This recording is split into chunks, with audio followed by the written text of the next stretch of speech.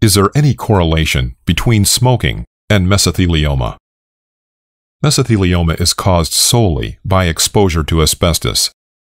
Most people who develop mesothelioma have worked in jobs where they inhaled or ingested asbestos fibers, or were exposed to airborne asbestos dust and fibers in other ways. It has also been suggested that washing clothes of a family member who worked with asbestos increases their risk for developing mesothelioma. Unlike lung cancer, there seems to be no association between mesothelioma and tobacco smoking. But smoking greatly increases the risk of other asbestos-induced cancers.